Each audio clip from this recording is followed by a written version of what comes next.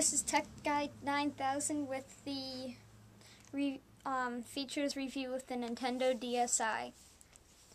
First, we need to turn the Nintendo DSi on.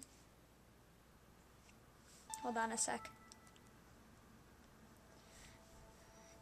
You can notice that the menu screen is much different than the DS Lite's. Here it gives you a menu that you can swipe across, and it's really responsive.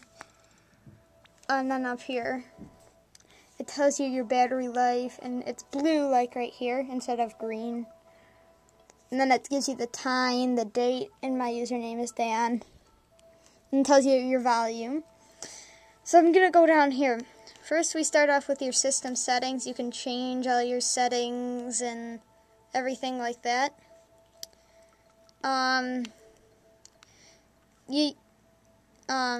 Let's go to the next one. This is where you can put in your game.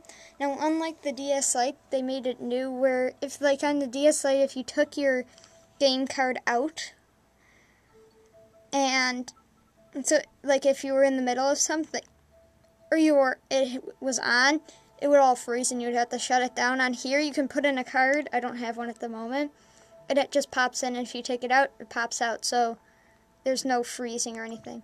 Here is the Nintendo DSi camera. I will have another video for the features of the camera and other things.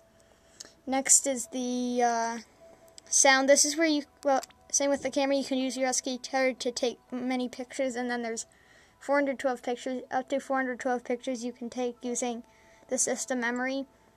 And then here you can make your own sounds, and you can listen to music if you have an SD card. Here's DS download. You can DS download with a DS Lite and a DS Original with this one, so that's not a problem. And just like the Wii Shop channel, it has a DSi shop. And here's PictoChat. They have them on all the DSs, and it works with all the DSs, except this one you can PictoChat in Rainbow. Now these two right here are downloads from the DSi shop. This is the web browser where the only thing you cannot do is watch movies. And this one is free, a free download. And then this is WarioWare Snapped. It's a pretty fun game. It uses the camera and stuff, and I'll get into that in my video about it. But this costed 500 points. Each point is worth 1 cent. And then you've got all these other squares you can use to download other things. But I'm not going to really get into too much of it. So that's pretty much it for the features review of the Nintendo DSi. And that's Dan with the DSi features review. This is Tech Guy 9000.